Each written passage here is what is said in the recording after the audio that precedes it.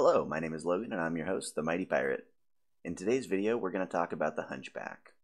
The Hunchback was originally introduced in 2572 and it was designed to be a close-range city fighting mech. With 10 tons of armor, 2 medium lasers, an AC-20, and a small laser, it does this job very admirably. As long as it sticks to cover, it's able to combat mechs much larger than itself.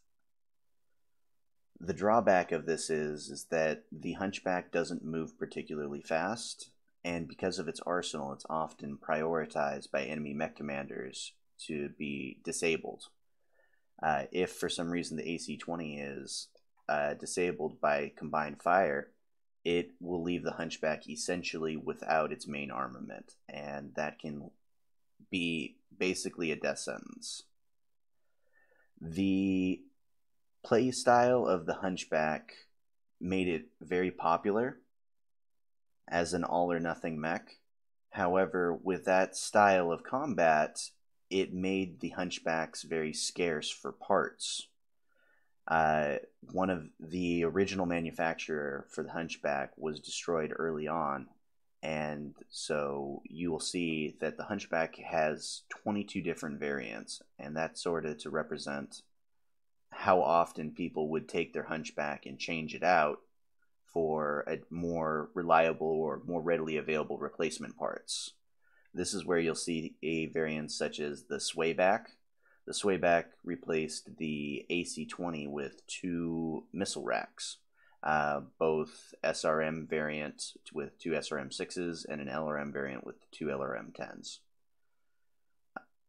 So after the Helm Memory Core was found, there was a mass production of Hunchbacks, and they were utilized over the entirety of the Inner Sphere from 3042 on. The Word of Blake made a specific variant called the 5P, and the Hunchback 5P has 6 ER medium lasers, 2 medium pulse lasers, and double heat sinks, ECM, and a C3 slave targeting computer.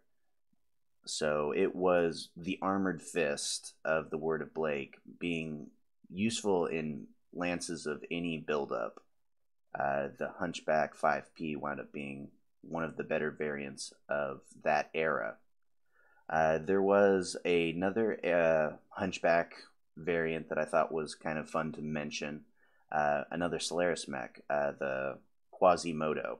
It was a retrofitted Hunchback that wound up being 5 tons more, and the reason why it's notable is that it beat a clan assault mech in 1v1 combat, and it was just sort of a story that, you know, like the more skilled pilot winds up overcoming the odds of the less skilled pilot, even though the less skilled pilot has a way better mech.